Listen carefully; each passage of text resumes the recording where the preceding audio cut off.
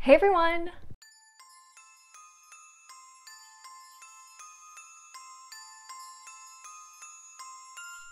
Welcome back to my channel. Today we are talking about the scariest books I've ever read. And I love to get scared by books, but I don't love to get scared by movies.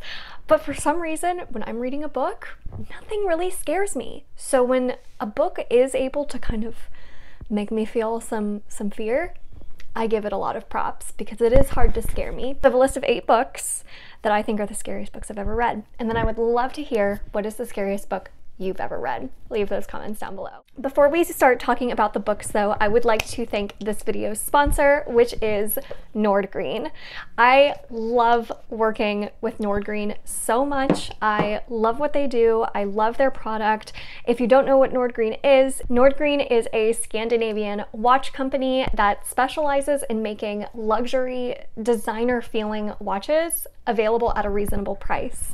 Every time you buy a watch from Nordgreen, a part of that sale is going to go to a charity of your choice. This is called their Giving Back program. And when you go to purchase your watch, there's no additional cost to donate. You're going to simply decide what you want part of your purchase to go to. You'll select your cause from 3 partner NGOs they work with and then enter your information. The 3 causes are providing clean water to Central African Republic, educating the future, which will donate 1 month of education to a child in India, and then protecting the rainforest, which will go towards protecting 200 square feet of rainforest that is preserved in Latin America. So again, I love what they do. I love their mission, and their product is beautiful. The watch that I selected this time around was actually a silver one because this is not something I've gotten quite yet from them. I've gotten a lot of their gold and rose gold, which is gorgeous, but I absolutely love the silver watch.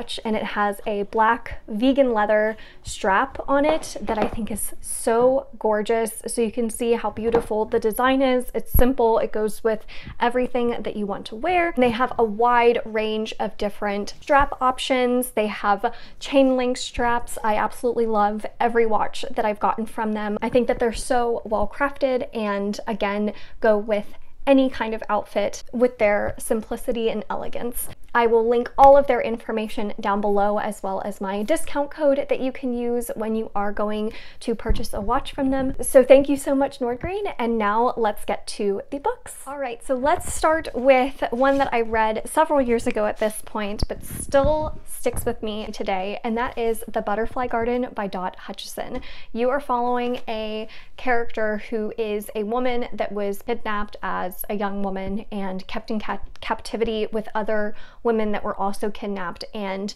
the kidnapper called these women his butterflies, and they would tattoo these butterflies on their backs. And the story, you are hearing from that character as she's reflecting on her time in captivity, and she has since escaped. So you kind of know that the story is going to end hopeful because the character is at least out of this situation. But what was so scary to me was just the really harrowing imagery of the women in the captivity and just what these women went through. It's very dark, very heavy, hard to read at times, but I thought it was beautifully written, and I really loved the characters and their resilience and their bond with each other. I think is what made it feel so like hopeful at the end of the day. So even though this was a very difficult read, I still found it really compelling, very well written, and I loved the way the story unfolded and how these women came together to get out of this situation. So it's definitely a scary one. I thought it was really, really well done. The next one I have is The Perfect Child by Lucinda Berry. This book is so bonkers. Oh my gosh. I still remember some of the scenes so vividly today from this story. This follows a couple who desperately wants a child of their own and has had not so great luck trying to have their own child. And so when a small young girl shows up at the hospital where the wife works one day, she's obviously in really big trouble. She's looks horrible and emaciated and really unhealthy, and so she's an orphan, and this couple decides to adopt her. Well, this girl may not be everything she appears, and the story unfolds from there. I'm sure you can assume maybe what happens based on the title, but it's wild. It's so wild, and just some of the things that happen in this book just really stuck with me. So if you like a good creepy kid story, this is one of the creepiest I have ever read. Oh my gosh. And on that same note, creepy kids, if you like them, The Push by Ashley Audrain is also one you'd have to check out. This one I actually liked even more than The Perfect Child, because one thing with this one is it doesn't have a great ending. It kind of just ends. It doesn't really have an ending. So I still liked it because I really liked the journey getting there, but if you don't love an open ending, maybe this one isn't for you. But this one, oh my gosh, it is so dark, so disturbing, but it is so compelling the way it's written, and you just feel so much for the main character, who is a mother, and this is about a mother who is having trouble bonding with her firstborn daughter. And that's really all I want to say, because you kind of have to just go along on this mother's journey with her, and just the way it explores motherhood is so interesting, and I resonated with some of it, but it was also just so dark and sad and disturbing, but just written in the most compelling way, where I just could not put this book down, and I just thought it was so well done. So well done. Just very heavy. Oh my goodness. Wow. So that's a really scary one. On a different but kind of the same note, Pet Sematary by Stephen King. I think you're seeing a trend here. Anything that kind of takes on the themes of like parenthood in general and like kids is just gonna really resonate with me, especially just where I am right now with my life. And Pet Sematary by Stephen King is definitely one that falls under that. This is a story you probably know all about. You've probably heard of it before. And it's just, I think, not only is it just a really well-written Stephen King story, but it just is scary in a different kind of way than a lot of other books of his. And I think if you're at a certain place in your life as a parent, then this might just hit really hard for you. So I think that this one is one that stuck with me the most out of any Stephen King book. Really made me like think long after I finished the book, and was just very harrowing in a lot of ways. So it's not necessarily scary in like a sense of like jump scares or creepy imagery or anything like that. It's scary in a certain way.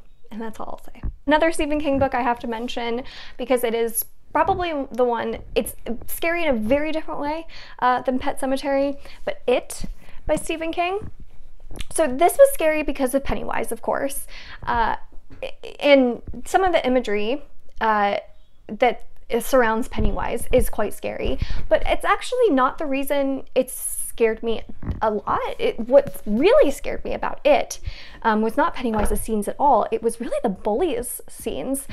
It was the human part of this story that really scared me, because some of the human characters do horrible things, and it just kind of examines a lot about humanity in general, and it's just a little scary and disturbing because of that. So yeah, Pennywise is scary. He's a scary clown, but it's really the bullies. And that's what I think Stephen King does so well at exploring in a lot of his books, is just the more human side of the horror, because it's really scary kind of what some humans are capable of doing. So I think that's what he's so good at. Another one I have is a thriller book. It's not necessarily horror, but oh my gosh, I'll show it. The Chain by Adrienne McKenty. This is one that is following a character who is a mother. I swear, I have a theme here. You're following a mother who has a young daughter, I think? Yes. And her daughter gets kidnapped. And the only way for her to get her daughter back is to kidnap another child. And that is what the chain is. You have to keep the chain going in order to be reunited with your loved one. And it's thrilling from start to finish. I could not put this book down, but I think what it did so well and what made it scary was it put you in the character's shoes in such a vivid way. I really felt like I was going through this story so closely with the main character, and I kept thinking, what would I do in this situation? And it was a really scary thought to have, because you just can't even imagine being in that situation. And so just seeing what this character had to do and just putting yourself in her shoes, horrifying. So that's why I was just so compelled by this one. And I think it was just really well written and did that so vividly. So if that sounds like something you'd like, The Chain is a real good one. And then of course, I have to mention Imaginary Friend by Stephen Chbosky. Y'all knew this was coming. Maybe you didn't. Maybe you did. You all know, if you're a follower of my channel, this is my favorite book of all time. However, it is a horror and it's horrific. There are some really, really messed up things that happen in this book, and there are some really scary images in this book. And this was one where I would start reading it kind of before bed, and I had to be like, all right, I'm gonna put it down because I need to wait for the sun to come up to keep reading. It was that kind of book, and I love that kind of stuff, but it was really, at some points, very creepy. Like some of the imagery, oh, it's so scary. But again, I loved it for that reason. So if you're willing to deal with some pretty scary stuff, if you're wondering, like, is this gonna be too scary for me? If you watch Stranger Things on Netflix, that is kind of the level of horror. Nothing in this book, I think, is more horrific than what's happening in Stranger Things. So if you're able to kind of handle that level of horror, then I think you're going to be just fine with this level of horror. I love this story, not only for how scary it is, but just the characters. I love them so much. Kate and Christopher, the mother and son in this story, have my full heart.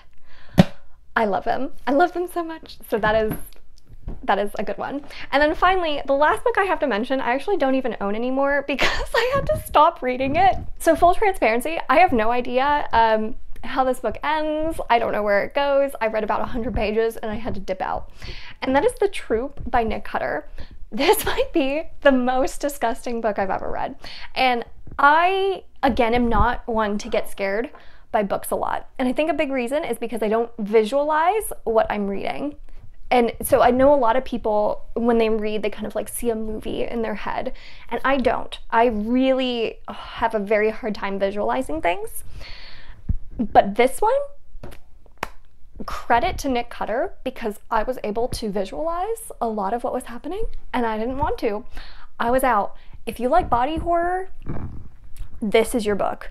I do not like body horror. I do not like creepy things happening to people's bodies, inside people's bodies. I don't like it. No, thank you. So this was not for me. But if that is your jam, this is a great one for you. I couldn't do it. I got 100 pages in and I couldn't do it. So credit to the author. So disgusting. So gross. You're following a group of Boy Scouts who are camping out in the woods, and they come upon a creepy man who has something wrong with him. They decide to take him in, and things ensue. Oh my god, I can't. I don't even want to think about it. It's so gross. So, if you want the scariest book recommendation on this list, this is it. If body horror is something that creeps you out, like it creeps me out. So that is my list of scariest books I've ever read. Again, I am so curious, what is the scariest book you've ever read? I would love to know. I love getting creeped out by books. So definitely leave those comments down below. Thank you all so much for watching this video. If you enjoyed it, make sure to give it a thumbs up, subscribe if you'd like to, and I will see you all in my next one. Bye!